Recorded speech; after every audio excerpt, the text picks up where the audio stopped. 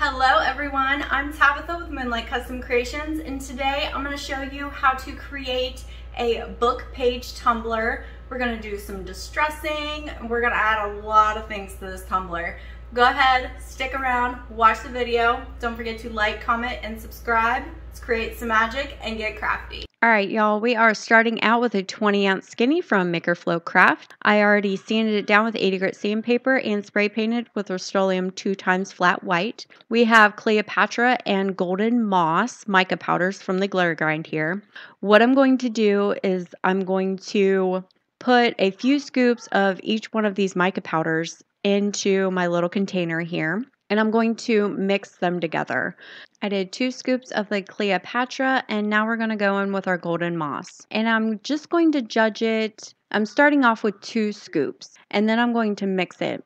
And I do end up adding a little bit more Golden Moss because the Cleopatra just completely took over the green. So I'm adding just a little bit more Golden Moss, but this is totally up to you. Whatever color you feel like you want here. And you don't have to use these 2 mica powders either. I'm going to add a little bit of Mod Podge in with my mica powder, and I'm going to use this as my base paint. I didn't have a color that I liked for this tumbler, so I just decided to mix some Mod Podge in with some mica powders to make my own color. That way I had my own little mixture here, and that created the base that I wanted. Now, don't be fooled by the color don't be fooled by the color that's in the container. It looks like baby poop, but I swear it is gorgeous on the tumbler. And when it dries, it does not look like this at all. Plus, we're going to put a lot of things on this tumbler, so don't let the color of it fool you. This is definitely a trust the process type of tumbler. So I'm just going to take my makeup brush here, and I'm going to smooth this little mixture that I made all over the tumbler, making sure that I try to get a nice even coat. You will have some spots. I did have some spots around the bottom rim, but I'm going to put some foils there. So I really didn't worry too much about that. You just want to make sure that you get a pretty nice even coverage throughout the tumbler. And you don't want to forget the bottom. Make sure you get the bottom very well, just like the sides. And I do a little tapping motion on the bottom just to make sure I get it on all those nooks and crannies of the tumbler. Now that we're done with our paint job, we're going to go ahead immediately right after, and we're going to go in with some Cleopatra here. So we grabbed our tumbler. I'm just going to take a little scoopful of Cleopatra, and I'm going to sprinkle it. Got a little dab there. I'm going to sprinkle it all over the tumbler, making sure that I do more of a sprinkle motion than just kind of dumping it on there. And that's going to give us this nice little gold color shift over top of this green that we have. And the Mod Podge is going to allow it to stick. And you don't want to forget the bottom here. And now I'm going to do the same thing after I get done with the gold. I'm going to do the same thing with the Golden Moss. I'm just tapping my little spoon here that I have and making sure that I get the Golden Moss everywhere, all over the tumbler, but still ensuring that the base is peeking through. And that's what you're going to be left with here. It's looking absolutely gorgeous already. I love it.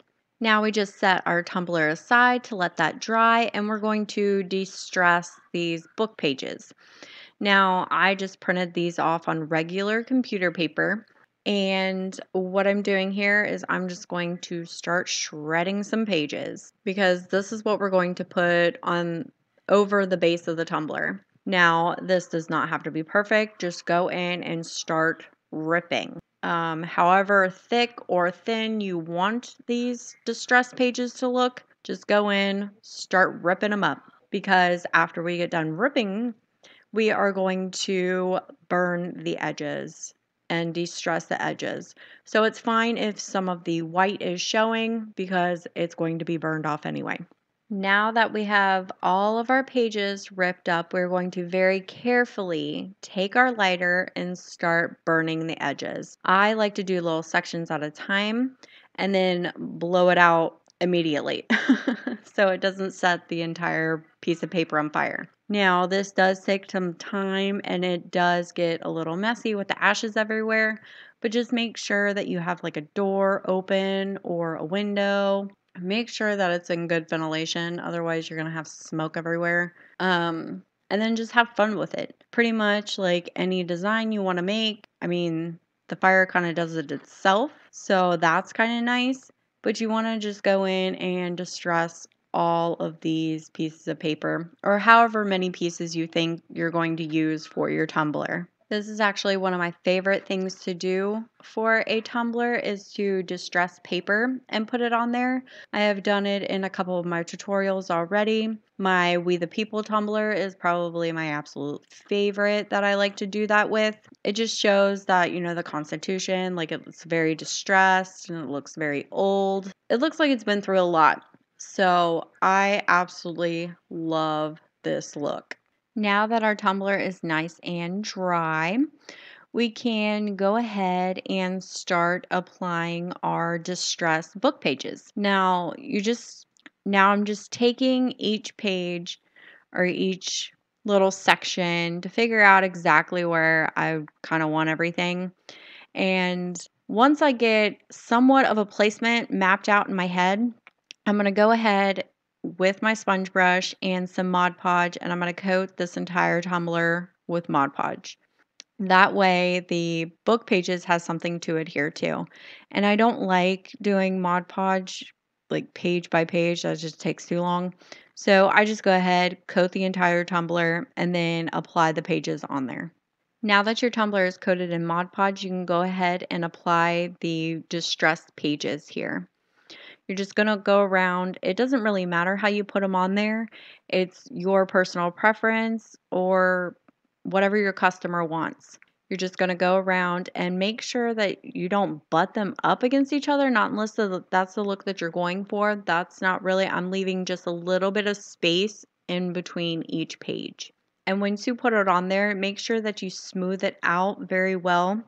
Make sure that there's no wrinkles or anything, that it adheres very well to the surface.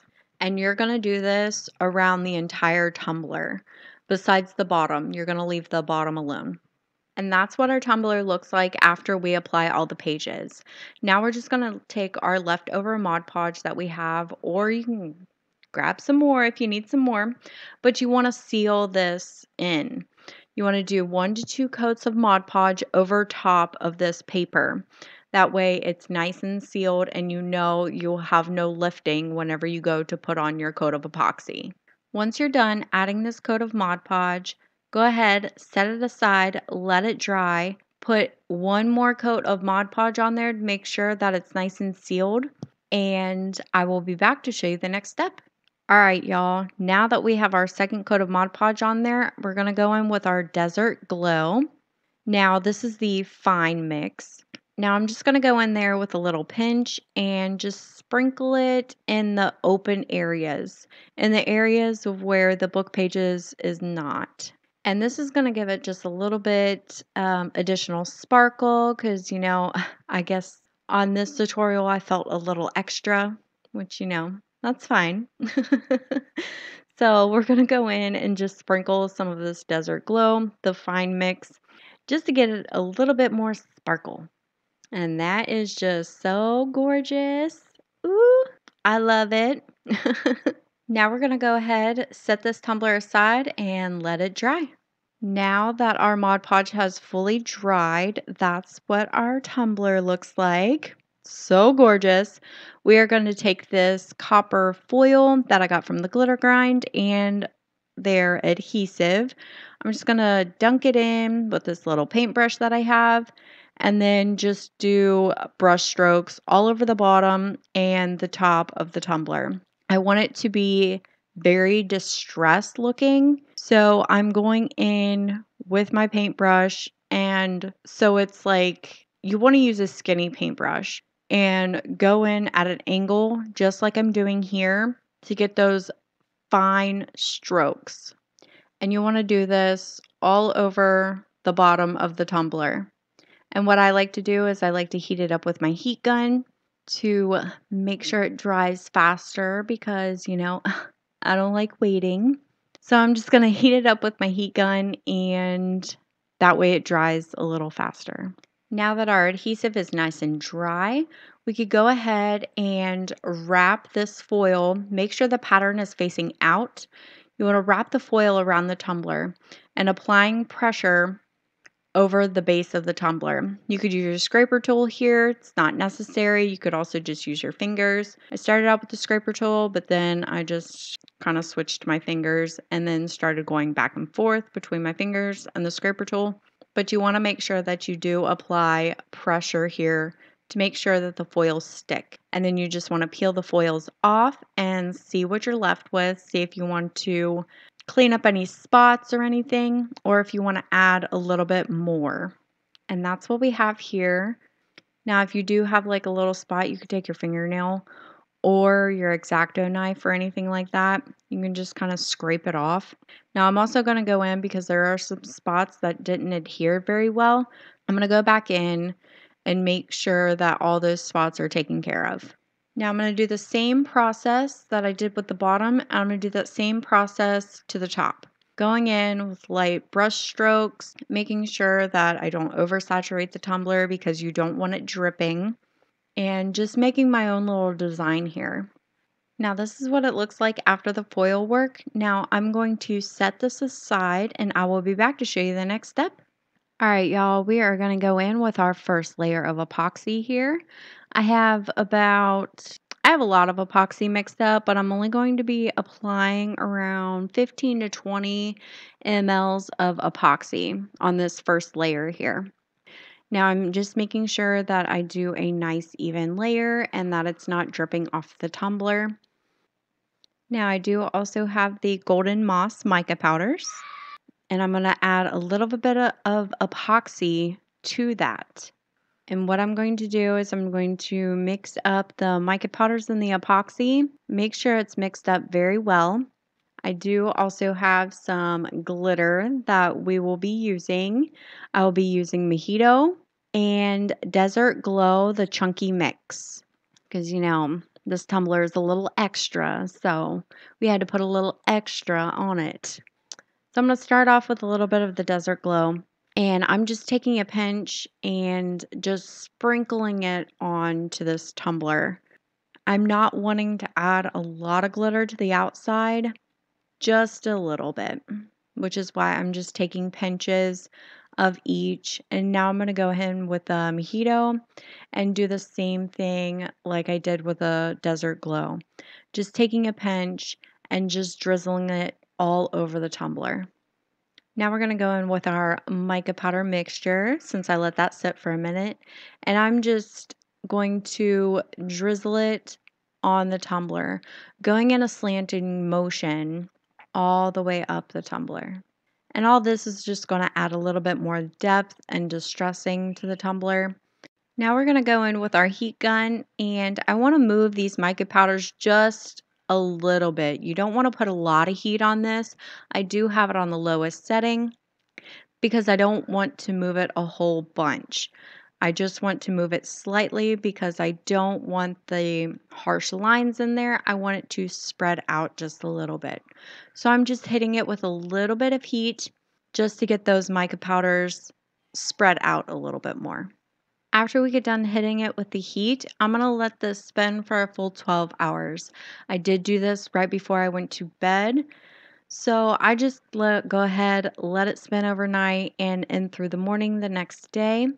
And I will be back to show you the next step. Alright, and here is the tumbler the next day. It has a coat of epoxy on it, and I did sand it down just a little bit to get all the bumps off, and we're going to go in with our decal, Just a Girl Who Loves Books. I thought this decal was absolutely perfect with this tumbler. I did get this vinyl from Courtney's Customs, and I will have my link for her down in the description box below. Now I'm just going over trying to find the smoothest spot on this tumbler to place our decal. I always like to eyeball my decals, so I'm going to judge where the middle is and press down side to side, making sure that my vinyl is adhered to the surface. Now that we got the decal on there, we are ready for some more epoxy. Now I'm going to go in with another 15 to 20 milliliters of epoxy, making sure that I cover up the entire surface of this tumbler without it dripping off, of course, making sure it's a nice even layer.